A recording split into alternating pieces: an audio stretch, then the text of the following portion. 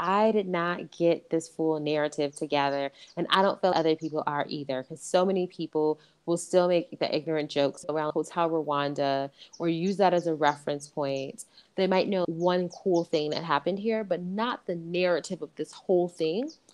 We need to tell this story.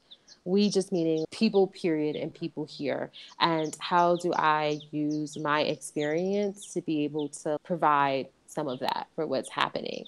Not to come in and take that over, but to provide platforms, skills, and basically be able to expand and shift the narrative and being able to tell the stories of remarkable Rwanda.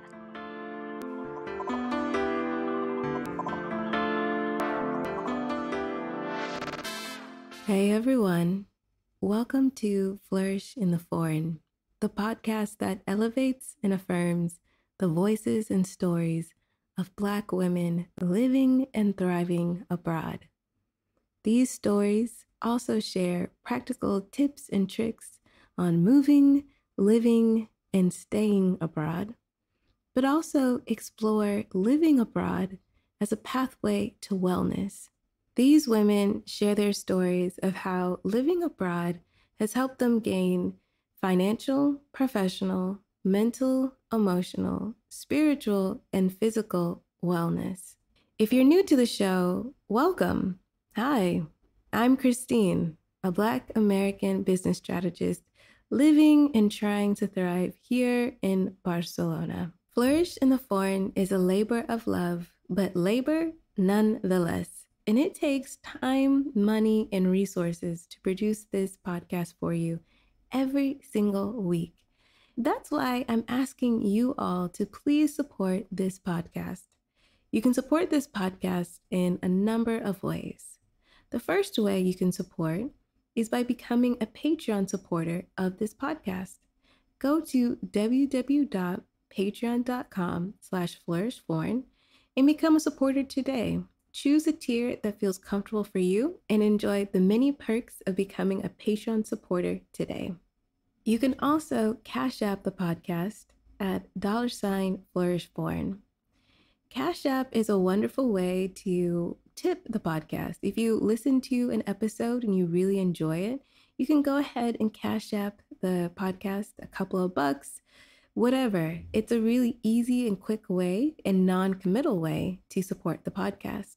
Another way for you to support the podcast is by placing an ad for your business, product, or service within the podcast. Yes, you can do that. This podcast has surpassed 3,000 downloads already. We launched May 2020, and as of now, late August 2020, we have surpassed 3,000 downloads, y'all. So people are listening to the podcast. Now, the demographics of the podcast so far, I don't have an in-depth analysis of who listens to my podcast, but I have an inkling. I have some numbers. And the podcast is overwhelmingly listened to by women, 90%. 75% of these women identify as Black women. And a vast majority of these women are highly educated, meaning they hold 2 degrees or more. The vast majority of my listening audience listens from the United States.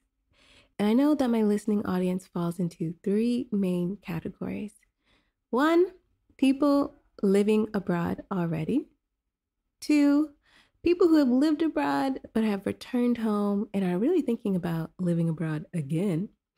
And 3, people who have not lived abroad but are seriously interested in living abroad. So if you have a product or service that would fit this podcast and its ethos, but also fit this audience and its demographic and what they're interested in, hit me up.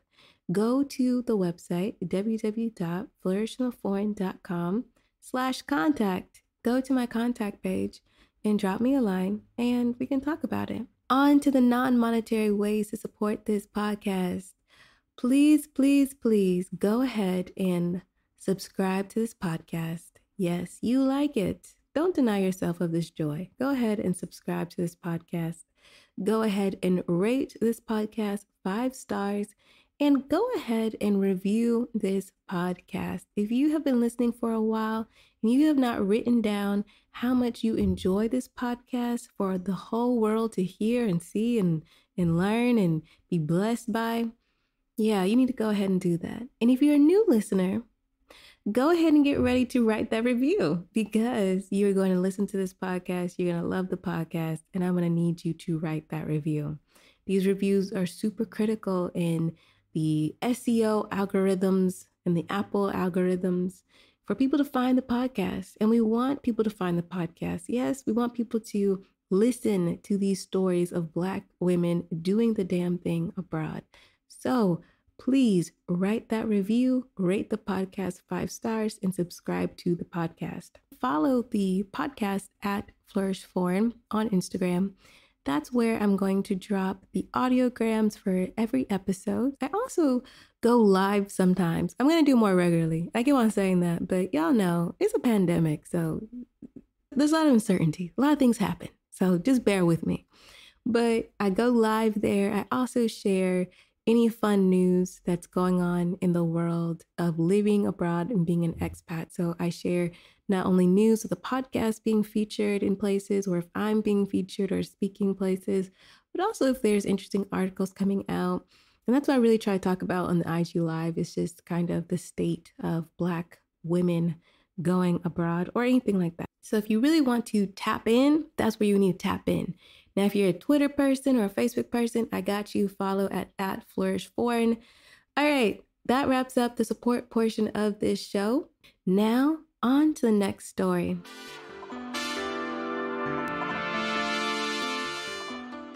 This next story is with Autumn Marie. And although her journey abroad was a little bit unexpected, she hadn't really planned on living abroad, but the way she went abroad, where she's lived, and how she's really leveraged her talents and skills into serving her community while she's been abroad is just really fantastic. But I'm going to let her tell you all about it. My name is Autumn Marie. I am 38 years old, and I live in Kigali, Rwanda. I'm originally from Bellwood, which is in the Chicago area, and had been living in New York for about 15 years and moved abroad from there when I was 35. I've been abroad for 3 years. We never took vacations that required a plane. Growing up, summer vacations were often next door in Wisconsin or Indiana. My daddy is from Mississippi, and we would go down if there were family things that were happening in Mississippi. But outside of that, we really did not travel as a family. My parents were not the type of parents that were jet setting and things. So I come from very lower working class family. We weren't traveling in that way. The first time I got on a plane, I was 13, and one of my cousins on my father's side was getting married in Atlanta, and parents weren't going or weren't able to go. One of my aunts suggested that she could take me with her, and I went along with her. And I just remember being excited when we got picked up from the airport and driving up from the airport and down the expressway and just looking everywhere. And it's when they were building up for the Olympics. It was just exciting to see all those things.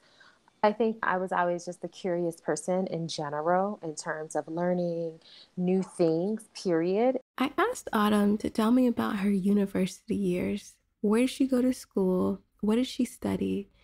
And how her community activism afforded her to travel. I went to University of Minnesota in the Twin Cities for my first year and a half.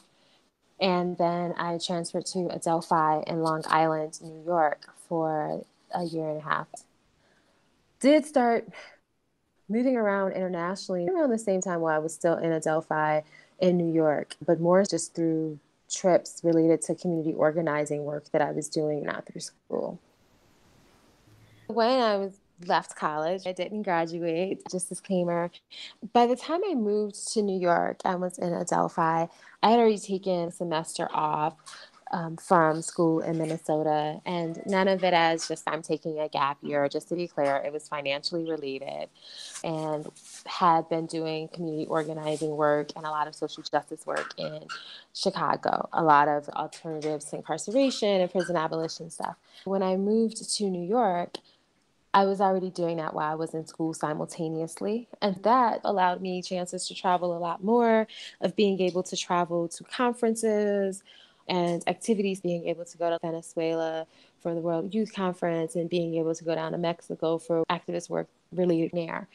And so that definitely just piqued curiosity even more of being able to see these cultures in other places. I am half Mexican, so for me, being able to go there and connect and to experience that, and then just having eyes opened to just the differences and all the little intricacies from political to social, environmental, everything else that comes with just the different day to day life in different places, be they cities or countries. And then within those other countries, you still have all of those different socioeconomic stratospheres, being able to experience that and that curiosity around it. I was a community organizer for a while, and then when I stepped away from that, I moved over and transitioned into PR and communications and got involved in film and music and TV, PR, communications, and still did some of that in a social cause realm as well. As I said before, Autumn's journey abroad was a little bit unexpected, meaning that it hadn't been a lifelong goal for her. However, when she met her husband, all of that changed. I never had a structured plan of wanting to move abroad and wanting to uproot everything and say, hey, I'm going to move there, or these are the places I'm considering. That is not at all how my life moved. I know that there are a lot of people who do that. It just naturally happened in my life. I met my now husband. He had lived abroad for about 12 years before we met. And when we met, got married very quickly and went back to our lives in our respective cities, and we're trying to figure out where we would move together. I knew that I wanted to leave New York and I needed a breath of fresh air. I wanted sun, palm trees, and ocean. When I met him, I was already thinking about moving to LA. He had just gotten back to the States from Tanzania and for being there for 12 years. And I was thinking LA. As we were both exploring our next job options in life, and I was looking for things based there because he had lived abroad already, was just open to everything, everything globally. When he said, hey, I know you want to move somewhere sun and palm trees, he showed me a picture of Mauritius. That's just kind of how it happened. And I think that just speaks to how, what is our paradigm and what is our mind shift? Where are our blinders on what the possibilities are in the world for those people who have not lived abroad before, have not considered it? Doesn't mean that they're against it, but if that's just not how you've been moving and thinking, even if you've traveled a lot, but maybe you just have not wrapped your mind around that, you're not naturally just looking for a job abroad, even if that you want to move there someday or be open to it, versus somebody who has lived in several places already.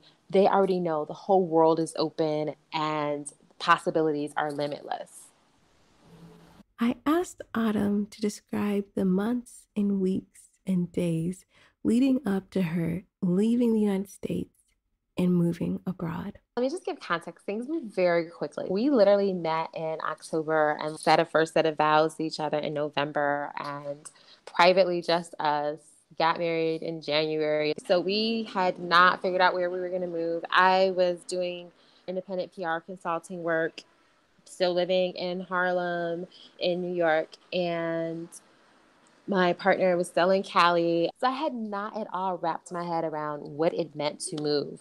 I had been in New York City for 15 years. I was a Brooklynite to the bone. And and if you have lived in probably most places, but definitely New York and Brooklyn, and you become a part of the social fabric, it is hard to leave. There is a magnet that will just, yeah, I have been saying for years I wanted to leave. That alone was a big thing for me to wrap my head around. And I kind of let go of that, but had not wrapped my head around what it meant to leave the US, to leave all these things that were familiar.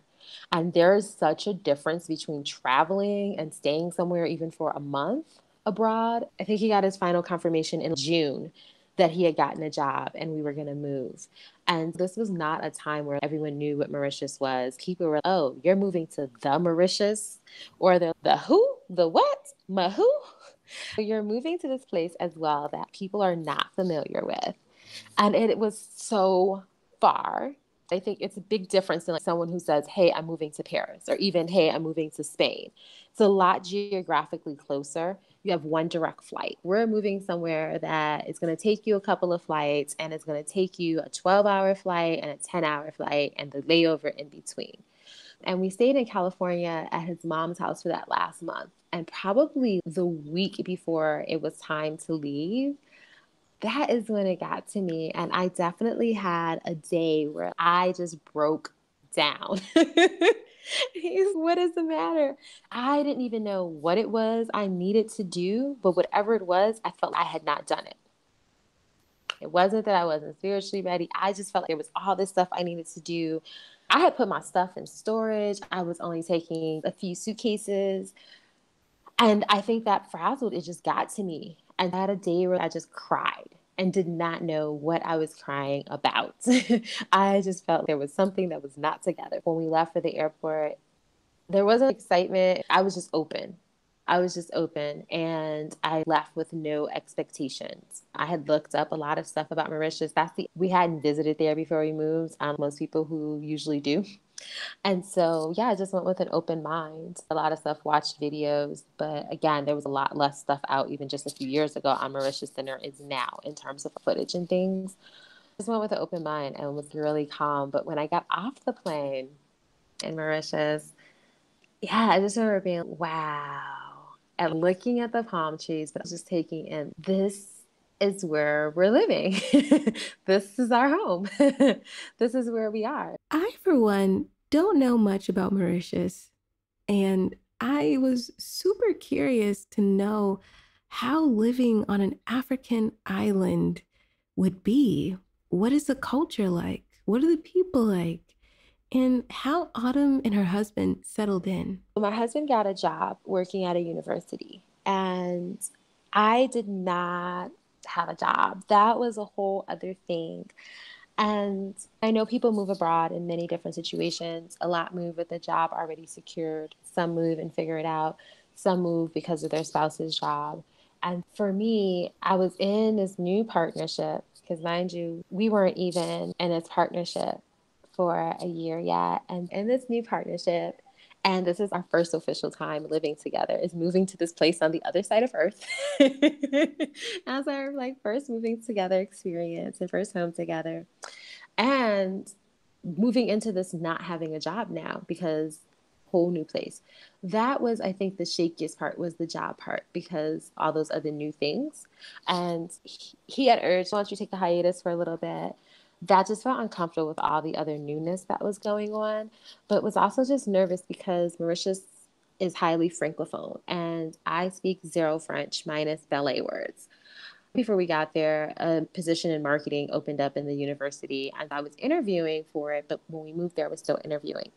Moving there, it was culture shock because he would be at work and I would spend these days walking around, just getting to kind of know the neighborhood where we were in. But we were here on this island that is geographically placed within the continent of Africa, but that is heavily Indian and Indians who are speaking French. And I don't want to say isolating, but I'm a very social person.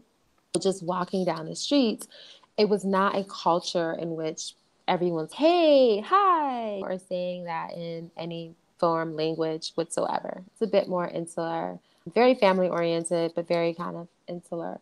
That was really hard on me because I'm just out walking by myself and with very extremely limited social interaction for my social butterfly self.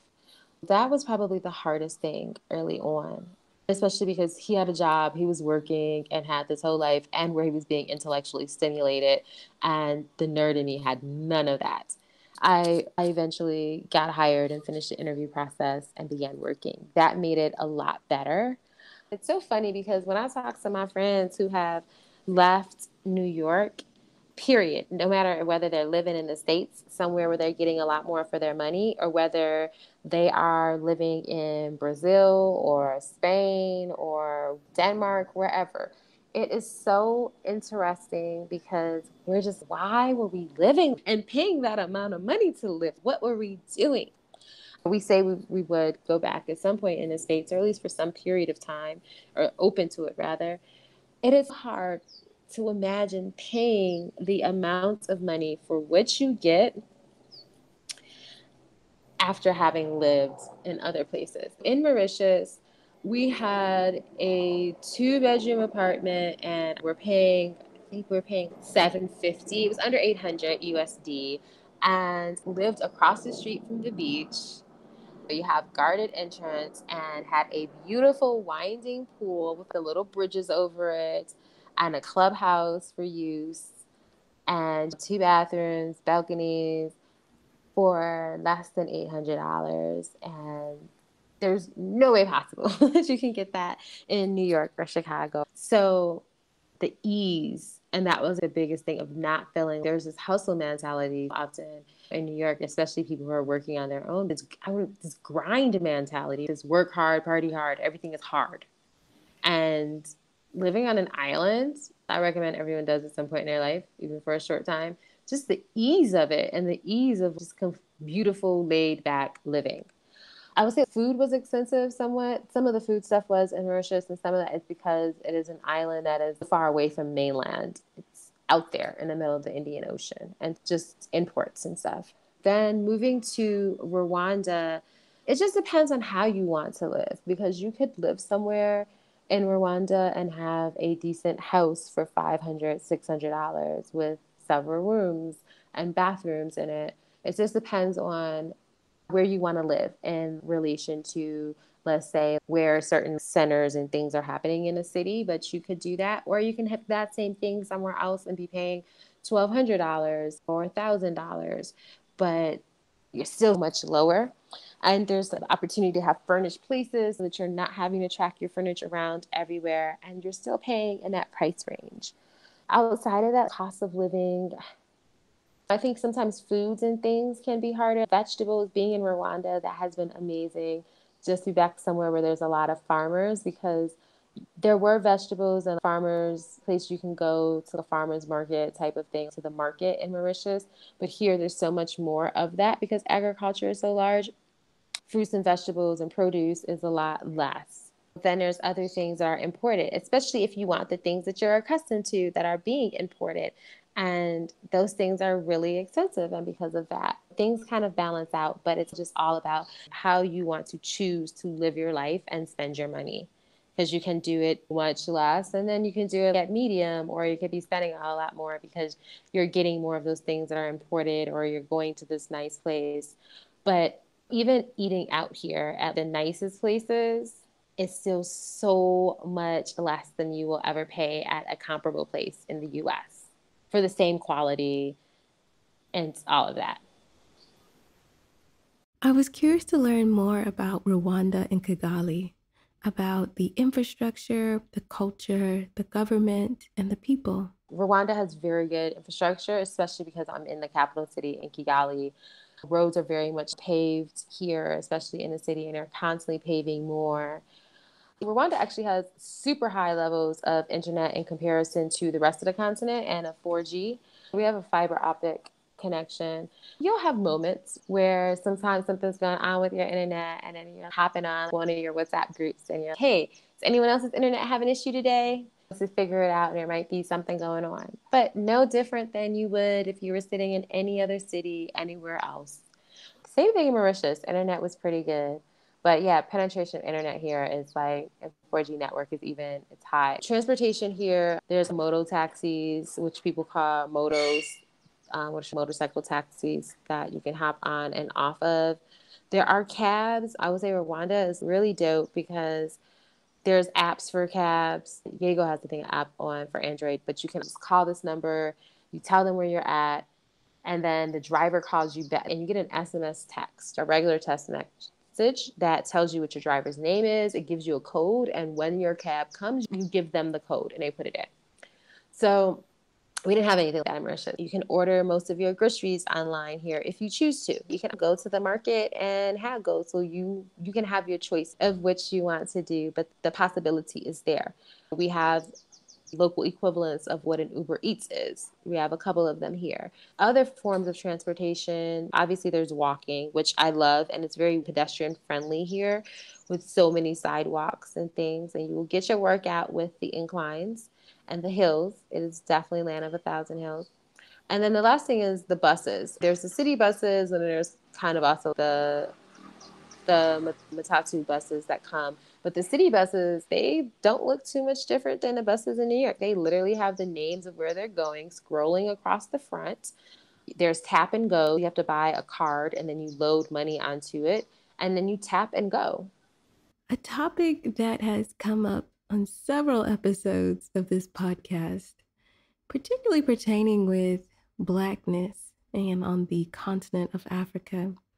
I wanted to know Autumn's experience being a Black American in a Black country. I wanted her to tell me more about perhaps the identity and the politics of Blackness as she's experienced it in Rwanda. Being a Black woman from the US and a Black woman who my identity is very rooted in my Blackness and how I walk through the world, and living here in Rwanda oftentimes because people have not lived within a certain proximity to white supremacy, with the exception of people in South Africa and the continent. Sometimes there's just that analysis around how we identify with our identity. It was very difficult. It was very eye-opening, difficult, and the fact that you're still just seen as this outsider. And I think people have one experience in one place, and then they think 54 countries are going to give them that same. They're somewhere in the islands, and they've had this experience in this Black majority country or brown majority country, and they then feel that's going to be that same experience. When we talk about just being a Black person and a Black person from the U.S., what does that mean to one? And it means so many different things. And that experience and how you've related to it throughout your life. But then also how you travel with that. Before we even talk about moving, how do you travel with that? Because I see so many examples that I felt are highly irresponsible, or where you're just perpetuating the quote unquote American stereotype or tropes, and whether or not it's entitlement or how you just want to pose on things, or who and what you take pictures of and how you use those images, even as a Black person from the US, and the consciousness and awareness and accountability or responsibility around that. So I think that's the first thing, because to be conscious of that within travel, because if you aren't, that's the same thing that you're moving with when you relocate to somewhere. I am now in this, yes, majority Black place and Black African country, and there's so many amazing things that are happening here now. Such an amazing place to be. But then oftentimes, because people do not understand the racial or socioeconomic structures and stratospheres of the US, they just see you as an American, period. Period, period, period. It does not matter if you identify as Black American, African American, New African, African in America, or any one of the many other political identities. That was very difficult for me. Very difficult. Because the other thing is when someone asks you, are you American? Despite your personal feelings around the country, and I'm very clear on my political feelings around that question, and what Black people, our relationship has been to that country, and around or lack thereof choice around that identity. And but then also just being clear that this is not a time for me to take up space and make it my moment to explain and do this teaching thing around this is how I feel. That's not that moment. How do you cope with that? How do you learn to accept that? And for me, I would just say, I'm from the US. For some people, they might just not. Some people may take up the space and want to explain their much longer thing, or they might want to say, but that's not the moment for it. And that goes back to space and how we enter into space, the same way that we look at how white people enter into space and how men and everyone else with privilege enters into space, because we do have a privilege when we come to this continent. Our passports carry privilege. And at some point, you decide to accept that. And it's a completely different thing from going from being in a country where you are regarded in large part at being at the bottom of the totem pole to living in places where, because of your passport, because of the fact that you're likely going to make more than the top 10%, 2%, 5% of the country just because you are a foreigner and the skills and things. You have a whole different standing.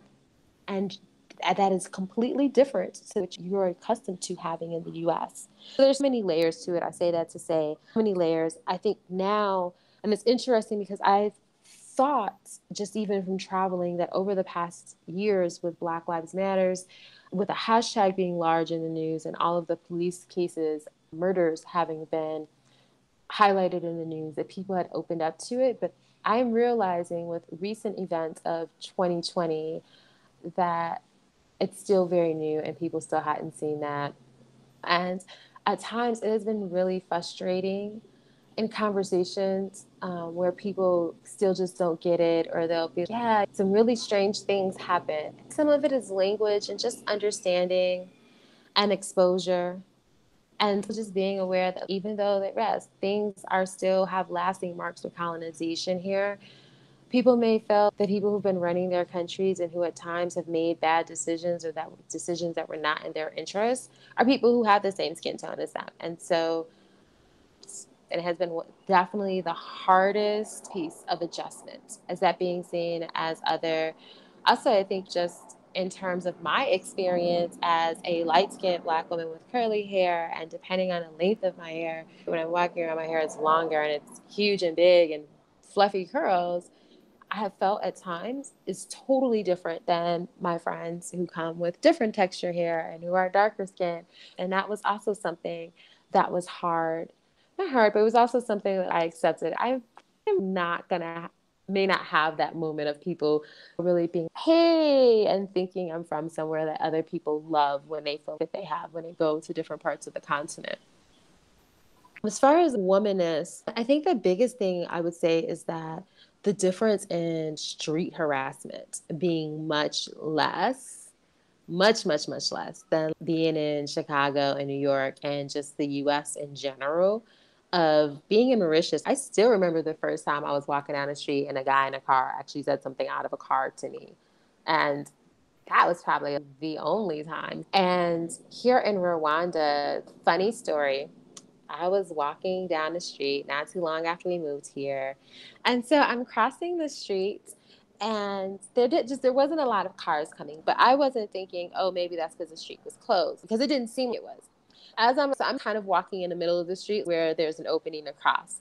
And this truck is saying something to me, the guy out the window. I will ignore you if you are trying to give me street harassment. I will just ignore you. I will act as if you do not exist and make you question your existence. I'm just going to keep looking straight forward, not even turn. I'm doing this to the guy talking out the window because that's what I'm accustomed to in the US. At some point, he hops out, and I realize, oh, this was a motorcade that must have passed, and this must be the trailing end of it because he's in a suit. And he's just, oh no, he just didn't want you to walk in the middle of the street. It was kind of just more of out of that kind of feel. Just don't walk down the center of the street in that way. And it's so funny because I go in afterwards. I was actually going to my husband's job, and I go in and I told him, I was, yo, I'm so used to street harassment that I automatically assumed that him talking out of the car, that's what it was. I was just ignoring him, not even realize this is the back of some diplomat's delegation because the delegation already passed. And that wasn't the only time that that's happened. It's been other times where I've been walking down the street and men have been trying to tell me, maybe a couple of times, the flashlight on my phone is on. And I'm just so accustomed to in the US that if you're making sounds and noises down the street, that that's what it is. That was the most eye-opening thing to me. And literally here, I've maybe had two or three times, at the most three, where someone has said something as I'm walking down the street that was street harassment. That, and there's not the same sense or awareness around personal space in many countries around the world because it's a very cultural thing and it's very heavy in the US. That said, there's a lot less of it here. And in many places in the world, there's a lot less of it. And for me, it would be very uncomfortable, especially when men are very close to me, just because of experiences in the US.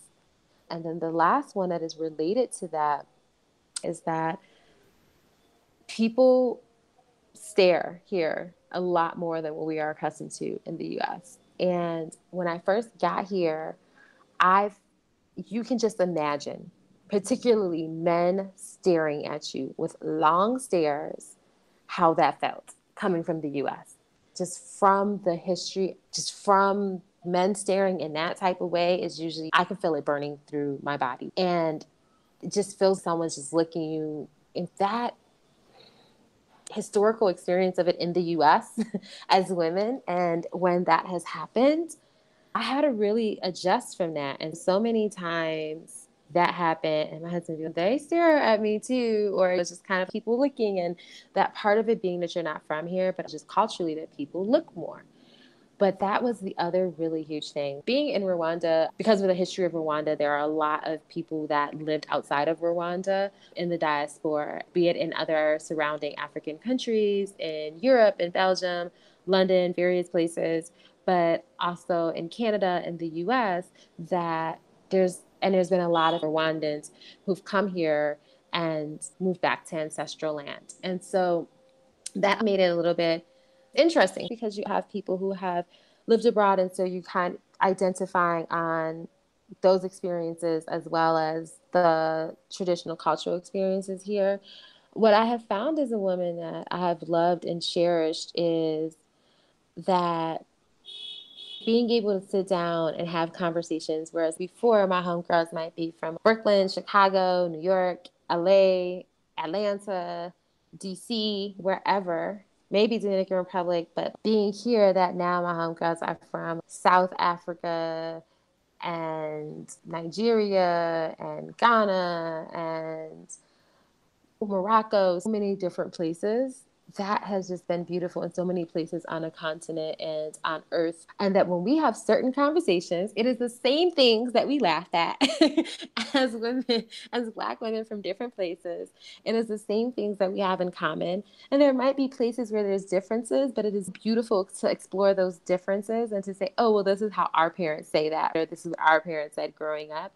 But it's just amazingly beautiful to see our similar responses to certain things and to be reminded of that connectivity that runs through us as Black women all over the world. I asked Autumn to describe to me the origin story of her company, Kigali Forward. When I first got here, I was going to take a hiatus. That lasted a few months, and I started getting into doing some events. A friend I have in South Africa who used to live in New York needed something done in Rwanda and contracted me to do that, which, side note, I will say, once you move abroad and really start getting in those communities, you will be amazed at how many other people live abroad or other friends will start thinking about moving abroad or going abroad. It's kind of when you get a car and then you start seeing your car everywhere, you start realizing how many people you already know that live in other countries and how much people move around. And your circle just starts to be way more global than regional or local. And so, yeah, we happened to be on the continent, did that, and that just reawakened me to wanting to do stuff. Overall, when I first got here to Rwanda, I had already read about Uganda, which is the collective work day that happens once a month, where everything in the country shuts down until 11 a.m. And the reasoning is because there is collective work of might be clearing a field, it might be helping to smooth a road, but literally you as your community does that together. And you're expected to be there. Everybody who's basically 18 to 65, and there's nothing that's open except for hotels. Everything else, because how can you be at work if you're supposed to be doing your community work? Let's alleviate that problem, keep stuff closed. And I had read about that and just loved it in the essence of it in terms of communal politics and things that I believe in politically. I already knew that it was one of the cleanest and safest places on a continent and in the world for that matter. The highest number of women in parliament globally and has had that for many years. I had read about these things, but then coming here and experiencing them, totally different. Totally different. Just being able to see them was amazing. Being able to see Car Free Sunday that happens every other week, twice a month, year round, and then being able to see the president out sometimes working out with the people, that was just amazing. When everyone's talking about building green cities, and this is happening, and it's just amazing. See that happening here and the vibrancy of it inspired me. And I was, yo, I did not get this full narrative together. And I don't feel other people are either. Because so many people will still make the ignorant jokes around, oh, I knew around Hotel Rwanda, or use that as a reference point, or they know the gorillas, or they might, at this point, it's been popping up in the news a lot more, they might know one cool thing that happened here, but not the narrative of this whole thing. That just as someone who does communications, brand marketing, PR, we need to tell this story. We just meaning people, period, and people here. And how do I use my experience to be able to provide some of that for what's happening? Not to come in and take that over, but to provide platforms, skills. So I built a company, Kigali Forward, as a mission-based PR, marketing, brand agency. If we're looking at the issue being the fact that the narrative is very limited, then how do we look at a creative solution for it? And how do we approach it as a social entrepreneur that's solving for something, and as an impact entrepreneur and using marketing as a tool to do so? And that is what the company is built around, and being able to do that and basically be able to expand and shift the narrative and being able to tell the stories of Remarkable Rwanda, the brands that are doing the work here, the organizations that are doing the work, the events that are happening that do tell that narrative. I asked Autumn to walk me through the process of registering a business in Rwanda. Rwanda is the second easiest place on the continent to do business. Shout out to Rwanda, and you can literally start a business online in a few minutes. It's that simple. I went in because I had a couple of questions, but you can, and even that, you just go in to RDB, to development board, and it's literally that simple to start a business here. And that's one of the huge things that Rwanda is known for, is that it makes doing business and it makes starting a business very easy. And just support around it, the fact that the different government agencies are very accessible. There's an American Chamber of Commerce here now for people who are from the States, who have US based businesses or businesses here that have large people from the States, amounts of people from the States working for them. You can join American Chamber of Commerce. You're able to get information and be able to talk to other entrepreneurs and other entrepreneurs from the States. But early on, there was a Kigali entrepreneurs group I found on Facebook. When I was thinking about starting my company, I started going, they would have lunch once a month, and it was people from everywhere and people with all different types of businesses. When I would go to lunch, if you had a question, we would kind of just throw questions around if people had a question around taxes or something else, and just being able to meet up with other entrepreneurs who are here. As a fellow plant-based shawty, yes, I am a plant-based shawty, vegan, I was really curious to know what the plant-based scene in Kigali was like and how Autumn came to be a part of the plant-based scene in Kigali. Afia Organics is the first plant-based restaurant in Kigali in Rwanda. And my partner, Citra, she had already started it long before I got here. And shout out to her. When I got here, I'm vegan and have been for many years. And we moved here in June 1st. And I was, guess it's going to be the first year. I don't have a birthday cake unless I make it myself. And found a Kigali vegetarians group when I first got here. Joined that, asked on there, and everyone was, oh, you should go to Afia.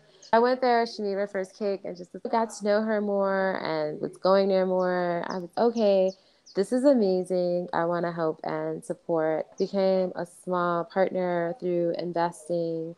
She does all of the day-to-day things around it. It's catching on more, and people are definitely opening up a lot more to just healthy options here, even as people who were not maybe thinking about it as much before around getting a juice, and not just a fruit juice, but a vegetable juice or a smoothie. Those things, the same way they're catching on more in the States, are doing so globally. So that has been interesting to watch. I'm vegan for health reasons, and I'm the natural person. I don't preservatives, not trying to use the thing that is turquoise blue to clean my house or anything else, because why is it that color? Why does it smell that way? What is that? I need to know what's in my things. But I'm also not going to sit and make everything. Actually, now, yes, we are making a house cleaner because I can't get any Dr. Bronner's because I can't travel anywhere. But that part has been difficult from cleaning, but hair care products and stuff. There was limited stuff in Mauritius as far as hair care stuff. And in Rwanda, there are a few people that import Shea Moisture. And there's another place that is known for its natural hair care products. And they have stuff, and I've gotten actually some couple of good things from there from Ghana that they've had it. What's hard is some of it is inter-Africa trade, where you still get the high VAT. That can be harder sometimes than trading from outside of the continent. That's one thing that I know is a constant conversation. But then, yes, on the other side, you are starting to see more brands here, people making things. There is clay here naturally in one of the provinces. And so there is a soap brand that I've started buying locally that is clay based, and it's made with local things. And starting to see more of that and more entrepreneurs here with the oils and different things. So that is making me excited to be able to get it and to be able to support local entrepreneurs, especially local women who are making products, and to be able to have, the quality. I think some people sometimes feel, oh, you move to this place that's outside of the US and everything is going to be all natural and it's going to be super easy. Nope, not everywhere, not the case.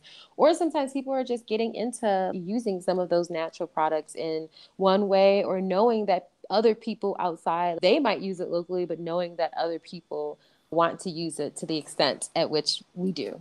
I'm excited to see that there are a lot more of those small companies that are popping up here that make face stuff. There's two places here I love, two women that have companies here I love that make face oil serums and stuff. One from Nairobi that lives here and one from here. Yeah, there's more of that happening, and I'm loving that. I was curious to know the Rwandan response to COVID-19 and what was Autumn's impressions of the government's response. They have done an amazing job.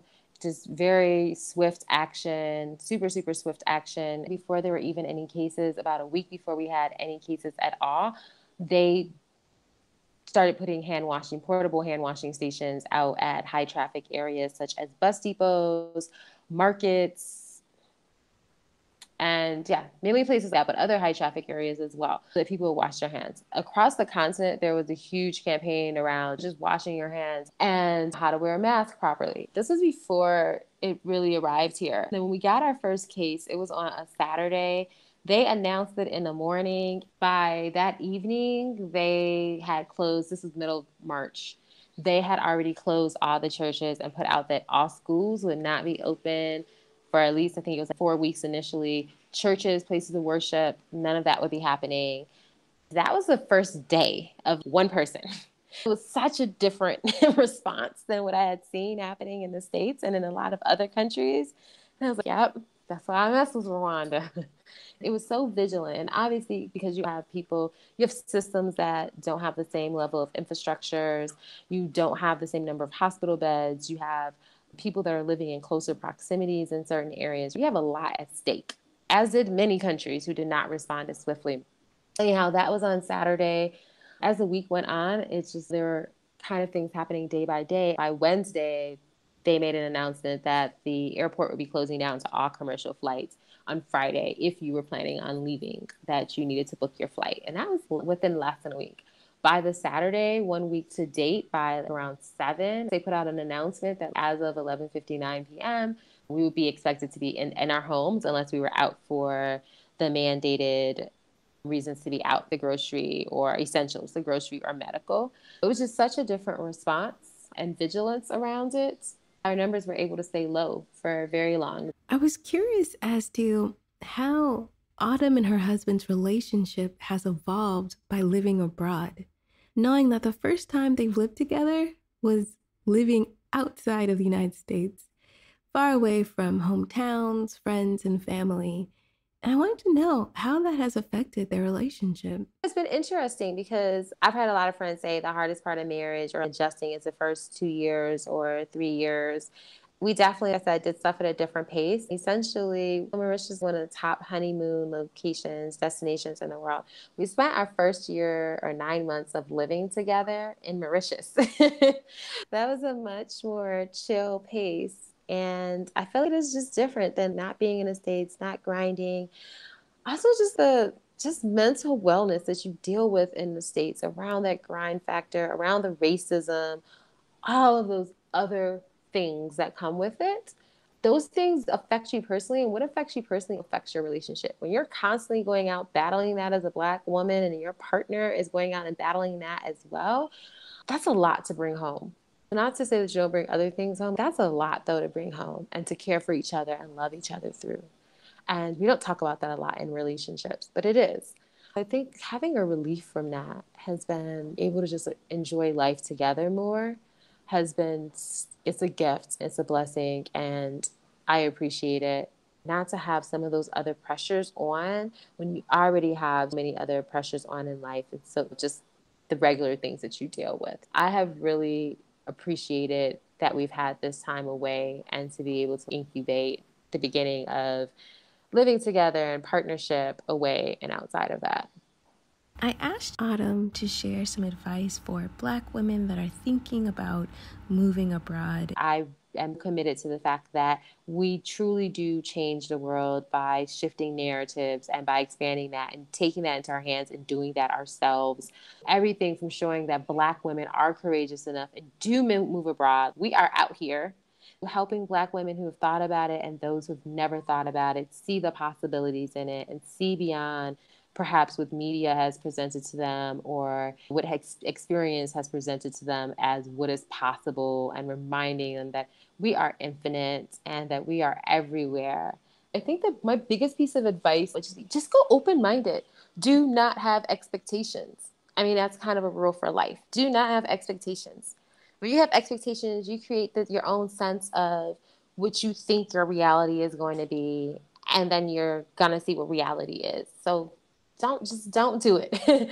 Avoid it and just go with an open mind without expectations. Research, look things up, or if you have the opportunity to visit somewhere first, but don't go with expectations. Even if you visited somewhere for 2 weeks or if you've been back and forth to somewhere, don't have expectations when you move there, because again, living somewhere is completely different. And even living somewhere 2, 3 months is completely different than when you're talking about long term. Down to small things. You might have things that you're used to having from the States and you bring those things with you and you still have them for 2, 3 months. It's different when you're there for a year and that place doesn't have them. And it's something that you're really accustomed to having and you run out of it. That's a very small, small issue or just thing that can get to you when you're first away. I mean, there's way larger things for sure. I also asked about her definition of wellness. Wellness, I think the biggest thing for me, especially as a city person, especially as a Chicago, New Yorker, and a go-go personality wise, the biggest thing for me has been just slowing down. Mauritius slowed me down tremendously because it was island vibes. And because it just wasn't, nightlife has not been the same in either place as what I'm accustomed to in New York. You can go out here in Rwanda and you can stay out until early morning. It is possible and you can do it. But there's obviously just not as many options as things to do. But also, I'm coming from big cities, number one, and I'm a very active person. I'm always going to find something. I think that it has slowed me down a lot. I'm sitting on my balcony now talking to you. We have 3 balconies in my apartment. And I'm sitting on a balcony and listening to the birds and the trees. This is where I sit and do my press pitching and write media releases and things. It's such a different life. Like I have a hammock. I've had a hammock in both places that I lay in the mornings when the sun is rising. It's such a different pace of life. And I really appreciate that. And I know that I needed that. That was an incredible story, Autumn. Thank you so much for sharing. And if you want to keep up with Autumn, you can follow her via her social media. You can find me on Instagram at IAmstagram. It's just IAMSTAGRAM. So And so think I Autumn Marie and the rest of Instagram. And you can find me on Twitter at Miss Autumn Marie, MS Autumn Marie. Thank you all so much for listening to this week's episode. And please leave a 5-star rating. And please leave a review of the podcast. It would mean the world to me and will help the podcast be found. Also, if you are a blogger or if you know of a blogger, please go ahead and pass this podcast along to your blogging and writing friends. I would love for Flourish in the Foreign to get featured in more publications so that more people can really celebrate these voices and these stories. And if you are a woman of color and you are a podcaster or you're thinking about becoming a podcaster, I highly recommend joining the WOC Podcaster Insiders membership. Yes, it's a membership that provides a wealth of information on how to get guests on your show, how to monetize your show, and how to increase listenership of your show. I am a member of this membership, and I think it has been super helpful and really interesting for me. So if you're interested in becoming a podcaster, please consider joining the WOC Insiders membership, and please do so through my affiliate link. Yes, this affiliate link helps to support this podcast. So go ahead and do that. The link is on the website. The link is in the show notes and on across all social media. So you will not miss it. Thank you to Zachary Higgs, who produced the music of this podcast. If you are looking to create your own podcast or maybe a YouTube channel, or you're about to drop your new mixtape, you definitely want to hit up Zach. He is an incredible musician. He is an amazing artist and producer, and you definitely want him to help you get your project to the next level. So hit up Zach, tell him I sent you, and the link to all of his information is in the show notes as well. All right, that's it for this week. Definitely check me out on Instagram at Flourish Foreign. I've been featured on YouTube channels and in different Facebook groups and in workshops and stuff like that. And I actually have a lot more really interesting things coming for y'all. Some really cool stuff. So you definitely want to get plugged in. Follow the podcast at Flourish Foreign on Instagram. So for this coming week, I would like you all to take the time to journal. A few of my guests that have been on this show have really sung the praises of journaling and how journaling has helped to clear their mind, but also help them manifest the life or the goals that they've been really desiring. So this week, I'd love for you to take 30 seconds to 30 minutes to sit in a quiet space and to write your feelings, your thoughts, emotions. It can be stream of consciousness. You can write a novel. I just want you to take this time to honor your feelings by giving them the time and the space and recognition they deserve, and by putting them down on paper. Honor them. See what you have to say. Oftentimes, we think we know what we're feeling, but it isn't until we create this space to allow ourselves to be fully expressed that we actually know how we're feeling, maybe even what we want to do next. So take this time out this week and journal. Like I said, 30 seconds to 30 minutes, stream of consciousness to the next great novel.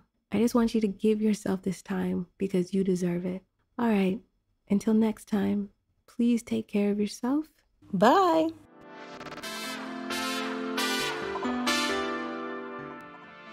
On the next episode of Flourish in the Foreign.